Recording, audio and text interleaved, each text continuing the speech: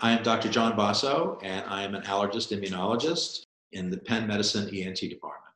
I'm here today to give some basic advice to patients about how to manage their allergies and asthma during this time. So the risks are clear for our moderate to severe asthmatics. They are at higher risk for complications due to COVID-19.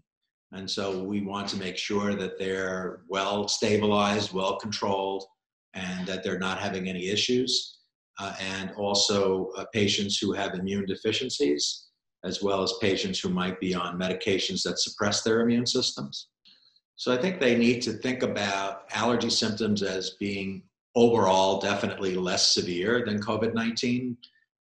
Usually sneezing, nasal congestion, runny nose, itchy eyes, watery eyes, maybe a mild cough or a wheeze, itchy ears, itchy throat, itchy nose. Whereas with COVID-19, patients almost always have fever, shaking chills, a dry, irritative cough in the lungs, shortness of breath and inability to get enough air. And then they have severe headaches or severe muscle pain. They really don't feel well. They're fatigued, they're exhausted. They really are much more debilitated than they would be from their allergy symptoms. A unique symptom we're seeing is a rapid loss of sense of smell or taste, and there's no nasal congestion in patients who have COVID-19, which is different from patients who have allergies. So that's definitely a distinguishing feature. It doesn't seem to cause congestion as much as it seems to cause loss of smell. And we're even seeing some unusual rashes with this condition, that people have rashes that they've never recognized before.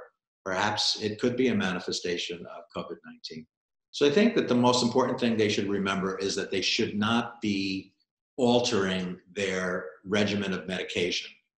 And if there's any doubts about what medications they should or shouldn't be on, they should be contacting their provider. But this is not a time to start cutting back or to start self-medicating. This is a time to really have a regimen that you can stick with, and perhaps an action plan to have if things get worse. What should I do next? Who should I call? Or what medicines can I increase, etc. I mean, asthmatics should continue their inhaled corticosteroids.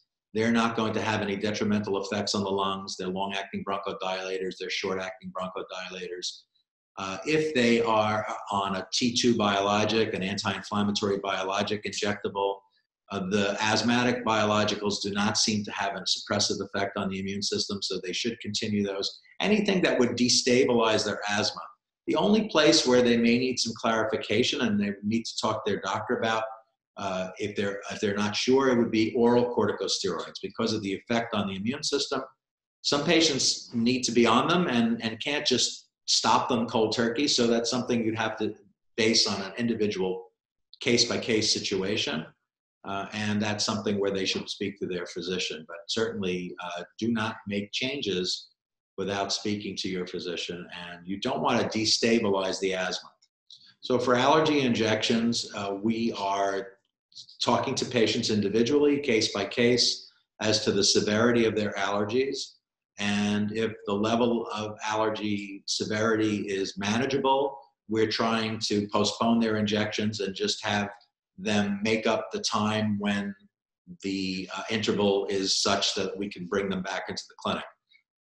There are some patients who are more severe who, when they don't get their injections for a period of time, will exacerbate. And so for those patients, what we're doing is we're just lengthening the interval a bit, but we're still having them be aware of what the risks are for coming into the clinic. We are hoping to reopen our clinic in a very safe and responsible way over the next few weeks. And we're looking to preserve the safety and care of our patients as well as our healthcare workers in the process. And that's all going to be happening later this month. If you're allergic to pollen, particularly, or outdoor mold, you should really just have a good HVAC AC filter. And so air conditioning will filter out those particles. It's time for spring cleaning. You probably should be changing your filters. That would be good. If it's primarily indoor allergens, it means more vacuuming, more cleaning, more damp mopping, perhaps reevaluating the bedding, cleaning the bedding, having special covers for your mattress and pillows. If you have pet allergies, to reduce exposure, perhaps washing the pet, getting what's called HEPA filters, which can help purify the air and reduce indoor allergens. All of those things are things that can be done to reduce indoor allergens. And as I said, something as simple as a good air conditioner filter and running the air conditioning in the springtime, if you're highly allergic to spring pollens, would be helpful. So if patients are having allergy or asthma symptoms, then they certainly need to refer to either their action plan or they need to get in touch with their provider. Our staff is available to answer questions. We are also available to do telehealth visits to tide people over in this time. Perhaps we need to make a medication adjustment or we need to order a new medication. We are available. Our department is available. Our providers are here. Our nurses, our physicians, our medical assistants, everyone's available to try to help in whatever way possible. And again, the availability of televisits, we've done numerous of those to try to bridge the gap during times when patients are unsure and these are uncertain times, and perhaps some people are not only not certain, where they may not know whether or not they need to seek emergency help or not. These are things that we can sort out for them, right? So if you have a real emergency, you're having severe shortness of breath, can't catch your breath, having a whole body allergic reaction, or you still need to go to your nearest emergency room.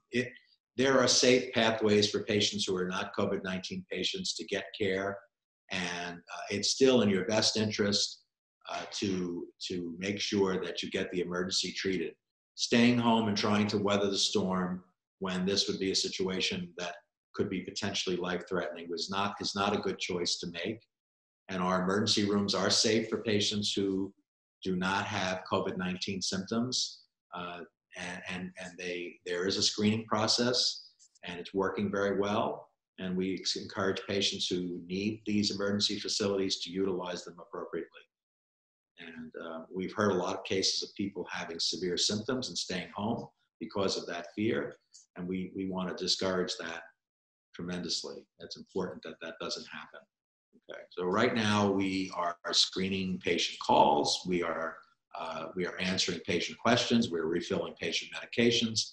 We are offering televisits for patients who need a more in-depth analysis in terms of screening their symptoms, giving them a plan to get through this period of time, perhaps adjusting their medications, etc. We are beginning a resurgence plan that is going to be both safe and responsible, that will protect both the patients and the healthcare workers as responsibly as we can.